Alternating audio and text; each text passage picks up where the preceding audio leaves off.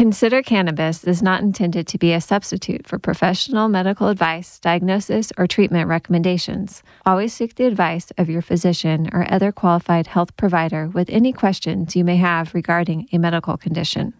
The value of proper endocannabinoid tone within the body appears to play a significant role in maintaining the general physiological and emotional well-being of a person. It's time to consider cannabis. I'm your host, Curtis. This is the 23rd episode of Consider Cannabis. Last time, we spoke to Chad Thompson and Priscilla Harris of the Sensible Movement Coalition, who shared some details about their work as well as some hints at big news coming June 19th during Lobby Day at the State House in Columbus. We have no guest this week, and I've taken a good bit of time preparing this episode for your consideration. Today, we're going to explore some of the known history of cannabis and its uses through the ages starting at around 12,000 BCE. And then we're going to go up through to the discovery of the endocannabinoid system. Then we're going to take a look at what the endocannabinoid system is, how it functions, and what it does that we know of so far in our body. In preparation for this episode, I read and reread again from Michael Backus' book, Cannabis Pharmacy, the updated and revised version. I reached out to Mr. Backus on Facebook, requesting an interview, but we never heard back. Perhaps the release of this episode will catch his attention in a positive way. And if you're listening, we'd love to have you on the show. Now, as I've shared in the past, I went to Ohio Marijuana Card to get my recommendation. I saw Dr. Tim Thress, who looked at my medical records, gave me a treatment recommendation. We talked about terpenes and strains. And at the end of the visit, he recommended this book to me and told me that if I really wanted to learn about this medicine and the best way to use it, to buy Cannabis Pharmacy and make sure it's the updated version. Now, this book isn't required reading for doctors. I've heard it is for some bud titters, but that's something I just remember from a past conversation. Regardless, I highly recommend this book to everyone considering cannabis as a treatment option. Now, it's broken up into 4 parts. Part 1, cannabis as a medicine. Part 2, using medical cannabis. Part 3, varieties of medical cannabis. And Part 4, medical uses of cannabis, where they go into 50 specific diagnoses, like Parkinson's disease, for example, where they discuss the historical uses, the effectiveness. They discuss how they believe cannabis interacts with the body to effectively treat that disease. They also give beginning dosage recommendations and suggested methods of ingestion. But today we're just going to stick with part 1, so let's dive in and consider cannabis together. Now, it's believed that humans have grown and cultivated cannabis, and perhaps even used it for its medicinal and intoxicating effects since the end of the last ice age, some 12,000 BCE. The earliest physical evidence of cannabis use comes from a 10,200-year-old dried cannabis seed found in a clay jar on the island of Okinoshima, located on the west side of southern Japan. There's also a Neolithic cave painting discovered in Japan from that time that one researcher believes depicts waves, horses, and people between what could be interpreted as, quote, tall stalks with hemp-shaped leaves, end quote. You'll have to check this picture out on page 12 yourself. I'll try to find a picture posted on the website, but I'll be honest, the skeptic in me isn't really buying it. It looks like 2 sand dollars on poles more than a cannabis plant to me, but who am I to judge ancient artists? Anyway, it's widely believed that cannabis is to have moved across Eurasia around 5,000 years ago by the same route that would become the Silk Road. And residue from a charred cannabis seed found in Romania from that time has led many people to believe that cannabis was used in Bronze Age funeral rituals. But the first account of cannabis being used specifically as medicine is from China some 4,700 years ago. In the writings of Xin Yung, cannabis, ginseng, and ephedra are all listed as important herbal remedies. And by the 1st century CE, cannabis covered over 100 ailments in China's oral tradition of medicine and was incorporated in their first pharmacopoeia. So cannabis was used as a medicine in the Mediterranean region from 1500 to 200 BCE in Egypt, Greece, and India, and it is found in an ancient Persian religious text from that time as well. Polish anthropologist Sula Bennett, who studied Polish and Judaic customs and traditions, has claimed cannabis as an original ingredient in Hebrew's holy anointing oil described in the book of Exodus, though the word she used to translate as cannabis was replaced when the Old Testament was translated into the Greek Septuagint. Somewhere between 865 and 925 CE, cannabis was proclaimed to be a good remedy by Persian physician Muhammad E. Zahariya Razi, while in the 10th century, physician Ibn Washia, in his book On Poison, claimed that just the smell of cannabis resin would kill you within days of exposure. Very little was written about cannabis as medicine in Western literature in the 17th century. However, Robert Burton, an English scholar, included hemp seed in a long list of herbal remedies for depression, as did herbalist Nicholas Culpeper and the English physician, and it should be noted that both of these were referring to the fibrous varieties of cannabis and would have been non-intoxicating medicine. William O'Shaughnessy, an Irish physician working in India, led to the reemergence of cannabis indica in Western medicine. Here O'Shaughnessy looked at cannabis as both a medicine and an intoxicant, which locally wasn't usually smoked, but rather consumed in a drink called bang lassi, which often called for as much as 1 ounce of cannabis flower and leaves, which could have delivered up to 200 milligrams of THC per cup.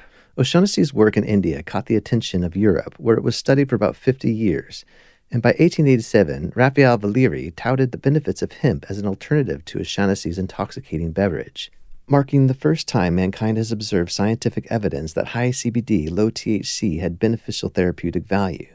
In 1890, J.R. Reynolds, Queen Victoria's personal physician, wrote, quote, "In almost all painful maladies, I have found Indian hemp by far the most useful of drugs," end quote, which was published in the widely respected British medical journal, The Lancet.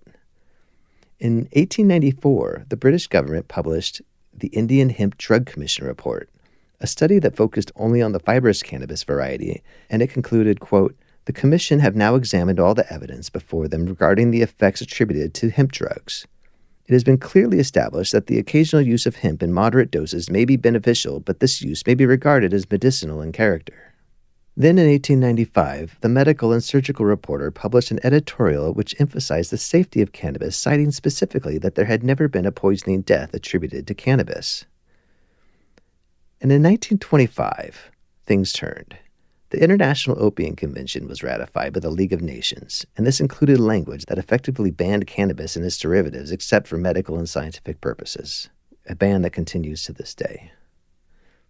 In 1928, the UK banned cannabis altogether, and cannabis was banned in all 48 states by the mid-1930s, but remained in the U.S. pharmacopoeia. In 1937, the United States federal government passed the Marijuana Tax Act, which effectively made cannabis unobtainable. But before it was passed, Dr. William C. Woodward, the American Medical Association's legal counsel, testified to the House Ways and Means Committee, quote, "There are potentialities in the drug that should not be shut off by adverse legislation. The medical profession and pharmacologists should be left to develop the use of this drug as they see fit," end quote. Even with all this going on, in 1938, it was confirmed that scientists were able to isolate cannabinol by a team at the Lister Institute. The perception of cannabis changed during this time. It went from being a useful remedy to being viewed as a dangerous narcotic by the mid-20th century. Then, in 1942, though the American Medical Association pushed against it, cannabis was removed from the U.S. pharmacopoeia and was only studied as a dangerous narcotic from World War II until the early 1960s. It was in the early 1960s when Israeli doctor Raphael Mechoulam began studying CBD, which had previously been isolated in 1940, but no further research had been conducted. Building on his CBD research, Dr. Mechoulam, along with Dr. Yeshael Jayanai and their team, were able to isolate delta-9 tetrahydrocannabinol, THC, at the Weizmann Institute of Science in Israel. This discovery led the team to seek the mechanism of action, but those receptors were not discovered until the late 1980s. This brings us to the discovery of the endocannabinoid system. The endocannabinoid system is a complex regulatory system for functions like memory, digestion, motor function, immune response and inflammation, appetite, pain, blood pressure, bone growth, and the protection of neural tissue. Now, the endocannabinoid system is found in all complex animals, fish, dogs, cats, to humans. You've probably heard or seen of perhaps even yourself blown smoke onto your pet's face. And the belief behind this is that if it's good for me, this is good for my furry friend.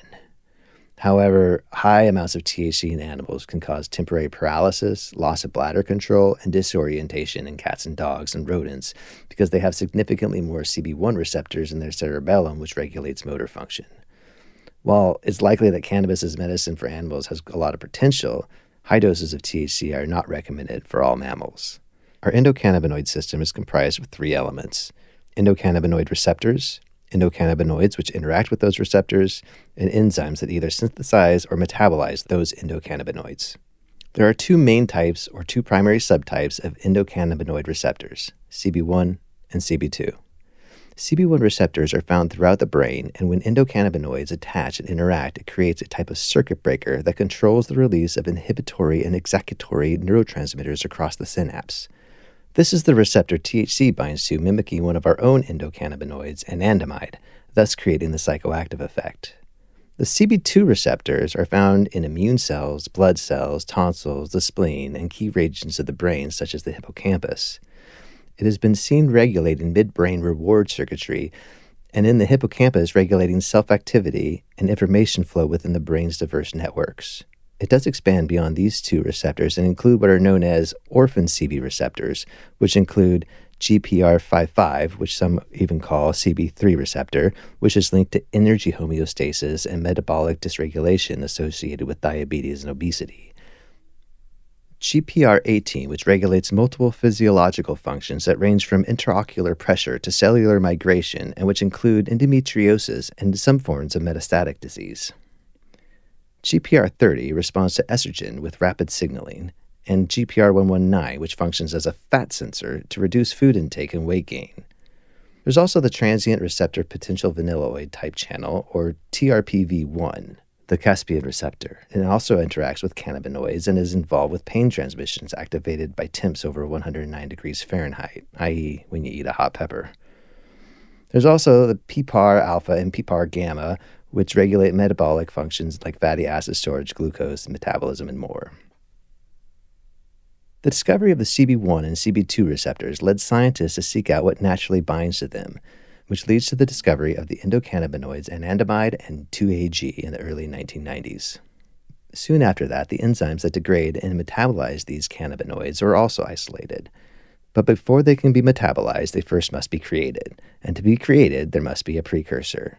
Anandamide is synthesized from N-arachidinoyl phosphatidylethanolamine, or NAPE, and enzymes including phospholipase A2, phospholipase C, and NAPPDL. Once anandamide serves its purpose, it's metabolized by fatty acid amide hydrolase. Phospholipase C, or PLC, also plays a role in the production of the endocannabinoid 2-AG, along with diacylglycerol lipase, and once 2-AG has served its purpose, it's metabolized by monoacylglycerol. All endocannabinoids are synthesized from polyunsaturated fatty acids related to omega-3 fatty acids, so they are not water-soluble, meaning they do not travel through the body easily and thus are synthesized on demand and work locally. Now, I'm going to read a segment of the book, starting on page 36 and ending on the beginning of page 37. Quote, "One local activity occurs when endocannabinoids serve as the primary messenger in retrograde signaling between neurons from the postsynaptic neuron back across the synapse to the presynaptic neuron, controlling the release of neurotransmitters across the synapse. In recent years, it has become increasingly clear that the role of endocannabinoids in this synaptic function is both more important and far more complex than was previously thought. Endocannabinoids effectively modulate the flow of neurotransmitters, keeping our nervous system running smoothly, and are directly linked to the mechanisms underlying memory and learning. Endocannabinoids are produced on demand, released back across the synapse, activating the receptors, and then taken up into the cells and then rapidly metabolized. Endocannabinoids appear to be profoundly connected with the concept of homeostasis, or maintaining physiological stability, and help to reduce specific imbalances presented by disease or injury. Endocannabinoids' role in pain signaling has led to the hypothesis that endocannabinoid levels may be responsible for the baseline of pain throughout the body, which is why cannabinoid-based medicines may be useful in treating conditions such as fibromyalgia. This could also mean that the constant release of the body's own endocannabinoids could have a tonic effect on muscle tightness or spasticity in multiple sclerosis, neuropathic pain, inflammation, and even baseline appetite. The value of proper endocannabinoid tone within the body appears to play a significant role in maintaining the general physiological and emotional well-being of a person." End quote. Cannabinoid-based medicines either enhance or interfere with our body's endocannabinoid system. Everyone is different. Biodiversity is real, and because cannabinoid receptors are found throughout the body, adding outside cannabinoids to treat one problem has the potential of throwing other issues out of proper functioning order. So not only should you use caution with cannabinoid medicines, but also only the minimum effective dose. That concludes this episode on the history of cannabis and the discovery of the endocannabinoid system. Once again, the book I used in preparation for this episode is called Cannabis Pharmacy, The Practical Guide to Medical Marijuana, the revised and updated version. It was written by Michael Backus, and Jack D. McCube, MD, was the medical editor. I cannot recommend this book enough to you. Get it, read it, ingest the information, learn it, know it. In order for cannabis to reach its fullest potential for humanity, the facts about this plant need to be more commonplace, to the point of effectively squelching the myths that have been having a field day. And this book, Cannabis Pharmacy, is a great place to go to start your education. Again, we really stuck with just part 1 today, going into the historical context and the endocannabinoid system. But other chapters in part 1 include cannabis plant, how medical cannabis does and doesn't work, why cannabis works within the body, adverse effects of medical cannabis, phytocannabinoids, terpenoids, genotypes, phenotypes, and chemotypes. Part 2 is metabolism in medical cannabis, storing cannabis, cannabis contaminants, forms of cannabis, delivery and dosing, using medical cannabis in the workplace. Part 3 covers 50 varieties of cannabis. The type, the species, the breeding date, the genetics, the terpene profiles, similar varieties, availability, ease of cultivation, aroma, taste, potency, duration of effects, psychoactivity, analgesia, muscle relaxation, dissociation, stimulant, sedation. It really breaks down the strains. And then part 4 covers medical uses of cannabis, where it covers 50 diagnoses, where it covers the effectiveness, the historical uses, the proposed mechanisms, or how they believe it interacts with the body to effectively treat the ailment. It also gives dosage recommendations and suggested methods of ingestion. All right, we'll be back. I'd like to say next week, but it'll probably be 2. See you then.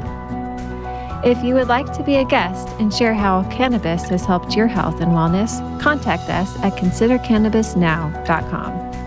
If you found anything of value in this episode, please share it with someone else.